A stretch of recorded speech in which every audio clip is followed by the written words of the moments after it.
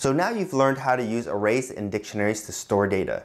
I've also shown you how you can use an index to access a specific item in an array, and also how to use a key with a dictionary to get the associated value for that key. Wouldn't it be nice if you knew how to look through all of the items in your array or dictionary? Well, to do this, you use a loop, and that is the topic of today's lesson. We're going to dive right in and start working in Swift. Here I've got a brand new playground. I've also got an array and a dictionary declared. So for my array, I have 3 items, cat, dog, and bird. And for the dictionary, I've made the data, the cat, dog, and bird. And as for the key, for each of those pieces of data, I've just made up a name for them. So each key value pair is the name, and the value for the key is the type of animal. So in this video, we are going to first loop through the array. And we're going to use a type of loop called the for in loop. And I'm going to show you the rest of the loops, but we're going to start with the for in loop. So the keyword you use is for, and essentially it's going to go through each item in the array one by one. So in the next part of this for in loop declaration, you just put a variable. So I'm going to call this variable animal, and then you use the in keyword, and next you put the collection that you want to loop through. In this case, it is our array. And then you open up a set of curly brackets that you've been so familiar with using in functions and classes. But essentially what happens is the code inside the curly brackets is going to be run for every single animal in the array. So what I can do is just simply print out animal so that you can see what's happening. As you can see down here, it prints out cat, dog, and bird. Well, what's happening? It's taking each item in the array one by one, and it's running this code in here. So for the first item in the array is cat, right? And so that is going to be assigned to this variable called animal, which we put here. And then we can reference that item and just print it out. And then it loops, basically running this code again for the next animal. It's going to assign dog, the next item in that array, to the variable animal, and then we can use it inside the code here. Each time it loops, it's called an iteration. And when we are looping through the array like this, it's called iterating through the array. Now let me show you looping through a dictionary. So let's do that down here. And again, use the for keyword followed by a variable that the key value pair is going to get assigned to.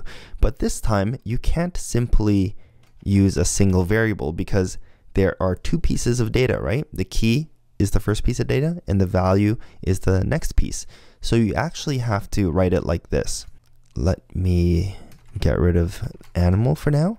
And you start a pair of rounded brackets, and inside you put the variable that you want to use for the key. So here I'm going to call it name, and then you do comma, and you put the variable that you want to use for the value. And this can be animal. And then next you put the in keyword followed by the collection you want to iterate through. And for us, that would be our dictionary. And again, you start a pair of curly brackets like that. And the code inside the curly brackets is going to execute for each key value pair. And ignore these for now. It's just saying that we declared these 2 variables for the key and the value, but we've never used them. We are going to use them soon. Okay, so this right here is actually a special kind of variable. It's called a tuple. And you can think of it just like a group of variables. So in this for in loop, it's going to go through each key value pair. In our dictionary that we declared up here, we actually have 3 key value pairs. So for each of the key value pairs in our dictionary, it's going to put the key into this name variable that we have in our tuple, and it's going to put the value in the animal variable that we have here. So if we wanted to print it out, we can simply do something like this. Well, we can simply use the variables. So let's print out a statement. We can substitute name in there is a animal. Make sure we close this string here, and we should get oh, I have a typo right here. So you can see here it loops 3 times because we have 3 key value pairs, and for each of the key value pairs it prints out our statement. It's substituting the key into here and the value into here. So Furball is a cat, Moby is a dog, and Tweety is a bird. So looping through collections of data is a very common use for this for in loop. Let's take a look at some other uses and also some other types of loops. The for in loop can also just be used to loop through a range of numbers.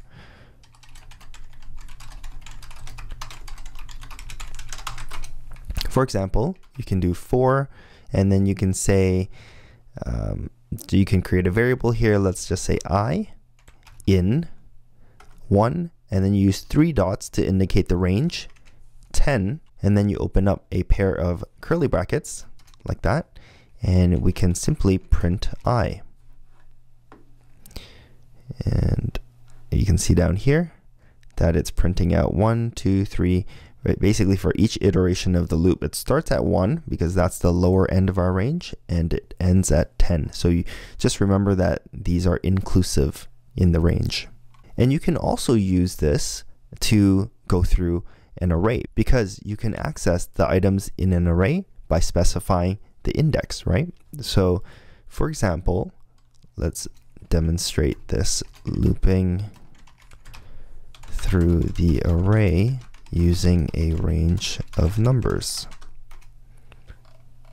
And why would we want to do this? Because sometimes it is nice having the index in a variable that you can access if you need, for some reason, the index number. Because using this way, this for in loop, it doesn't really give you the index number to use. So let me just demonstrate what I mean. So I can say for index in, and then here we specify the range. And the range for an array starts at 0. So we have to start at 0 in order to get the first item in the array. How far do we go? Well, what we do is we say array dot count, because that is the capacity of the array. That's how many items are in there. However, because remember that arrays start at 0, and the last item in the array is always the count minus 1. So that is our range. And we open up a set of curly brackets like that. Just to demonstrate the range, in case you forgot, taking, for instance, our array up here, cat is at index 0, dog is at index 1, and bird is at index 2, even though we have 3 items in our array. So count is going to return 3, but we only want to go up to index 2. So that's why the range is 0 to count minus 1. So here we can print out a statement saying index, we're going to substitute the index variable in there, contains, and then we are going to substitute array and pass in the index. You know, this is the index right here. Right, so down here in the console, you're seeing index 0 contains cat, index 1 contains dog, and index 2 contains bird. So iterating through an array using this kind of technique will give you access to both the index and also the item in the array. Whereas going through the array using this technique is a lot easier to type, right? It's a lot faster and is great if you don't need to access the index number. While we're on the topic of looping through collections of data, I want to tell you about a special keyword that can instantly break out of the loop. Let's say you are looping through this array right here. Let's use this example right here. Breaking out of a loop. And let's use animal for animal in array. We are going to print animal. And this is basically what we did when we first started the playground, but I want to show you this special keyword called break. So for example, if I just put that, well, I don't need that semicolon. If I just put the break keyword like this, it's basically going to start iterating through the array, It's going to print out the first item, which is cat, right? And then it hits this keyword called break, and that instantly stops the loop. As you can see, the other items in that array don't get printed out after cat. Now, why would you want to do this? Well, one example is if you're looking for a specific animal, let's say I am trying to find bird. So I can say if animal is equal bird using an if statement, then I can break. So it's basically going to print out, well, bird is the last item. So let me say dog. If I'm looking for dog, see, it prints out cat, and then it prints out dog, and then it comes down here and detects that the animal is a dog, and then we call break because we found dog and we no longer have to go through the rest of the array. If your array contains a lot of data, this can save you a lot of effort. Well, it'll save you a lot of computing power because once you have what you want, there's no point in going through the rest of the items in the collection. That's just one scenario where you might want to break out of a loop using the break keyword, but there are many others as well that I'm sure you'll encounter in your own programming. So just keep in mind that you can break out of a loop using this keyword. Now that we've covered iterating through collections of data, let me show you some other uses for loops. And this will give me an opportunity to also demonstrate another type of loop. I'm going to start a fresh playground because this is actually getting kind of full. We have a ton of print statements, and this is a nice way to keep all of these pieces of code together because this all relates to iterating through collections of data. So I'm going to start with a scenario. What if we wanted to fill an array, which I have declared right here, it's empty, with 10 random numbers in the range of 1 to 10, and duplicates are okay. Well, you might use a for in loop that is going to loop 10 times, right? So let's write this out. We have for, and let's just use I in 1 to 10, and that is actually 10 times, right? Because these are inclusive. So then you're gonna have a pair of curly brackets like that, and inside you would probably do something like this. We can use a variable actually. Var random number equals arc for random uniform, and we're going to put the upper bound as 10, but this gives us the range of 0 to 9, so we are just going to add 1 to that, which is going to give us 1 to 10. And then you are going to put that random number into an array. So we are going to say something like array dot append, and you can either append the random number like this, or as you learned another way, you can also, and I'm just going to put this as a comment because this is just for your own reference, you could probably do that as well, this sort of short form way. Okay, so arc for random underscore uniform actually returns a data type uint32, which is basically stands for unsigned integer, and 32 is, you can think of it as the size of the integer. So what we can do is simply convert that to int, like that. And what it's saying here, I is never used, we can consider replacing it with underscore. So that is a very interesting point. When you use a for in loop like this, and you simply need to execute a code 10 times, you don't really care about this variable here. An optimization is actually just to replace this variable with an underscore, and that's what this warning is saying actually. See, consider replacing with underscore or removing it. So you can do that because you don't care about the variable in there. It's more legible. But if you did need to use this counter or this index, then by all means you can put a variable there. But for us, we only need to loop through code 10 times, so we are going to put an underscore there. Okay, so here it's saying that variable random number was never mutated. Consider changing to let constant. All right, that's fine as well. Since we never assigned anything else to random number, we can change it to let. Okay, so now we have got 10 random numbers in our array. Let's print them out. So here we can say for, actually we can print it out as we are appending them. So print random number.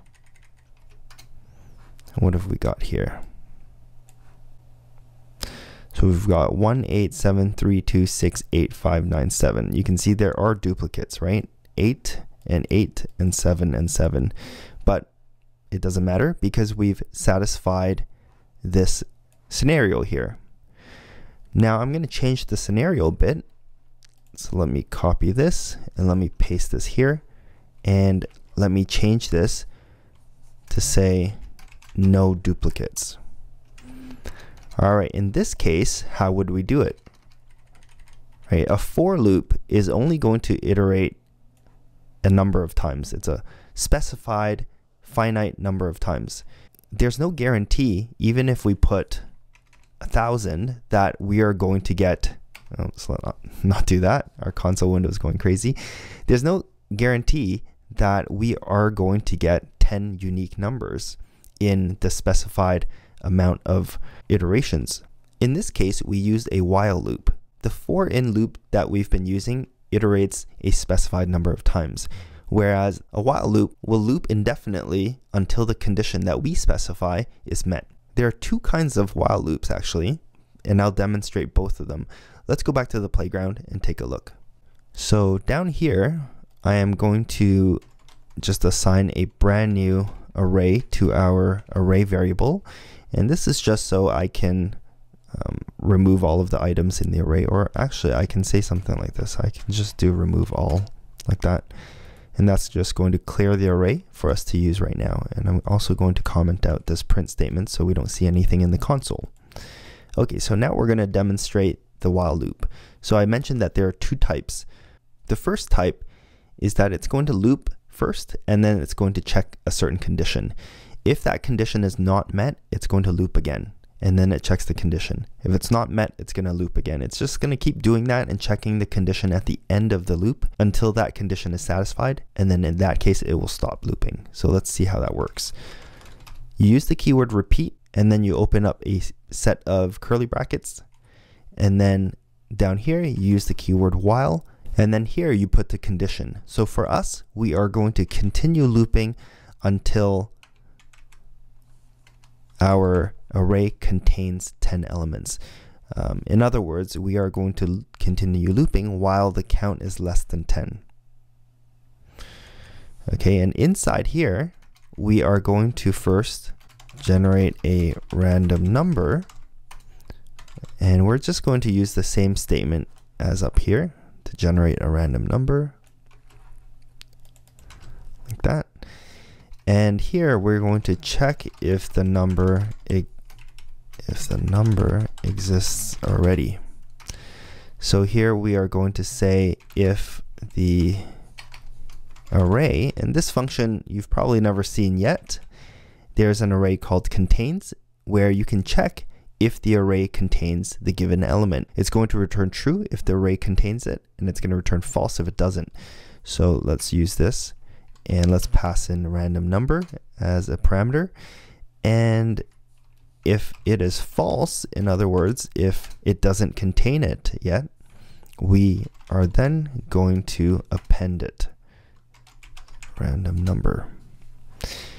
And we also have to convert the random number to an int because it is a uint32. We can do that up here. And so what happens now is basically it's going to generate a random number, and if it doesn't exist in the array, it's going to append it. But if it does exist, then it's going to come down here. It's going to check that the array doesn't have 10 numbers yet, and then it's going to repeat. And it's going to keep doing that and keep doing that until there are 10 numbers in there. So why don't we output it and do a check for number in array, print number. So wait for the playground to do its thing. So let's check in the console and see what we've got here. So you can see we have basically 1 to 10. And I'm not sure how many iterations it took, but it satisfies the conditions now. We don't have any duplicates. All right, so that's one reason you would use a while loop, right? If you need to loop indefinitely until a certain condition is met, you can do that. Now, I told you there were two kinds of while loops. Let me erase this part where we're outputting the numbers. The second while loop goes like this. The condition goes first. So you go while array count is less than 10, and then you open up your curly brackets and your code goes here. And that's basically it. So the difference between these two loops is that this one checks the condition first, and only if that condition hasn't been met, then it loops. Whereas this one will actually run this code at least once before it checks the condition. So that's the only difference between these two while loops. One checks the condition first and then loops, and one loops at least one time and then checks the condition to see whether or not it should loop again.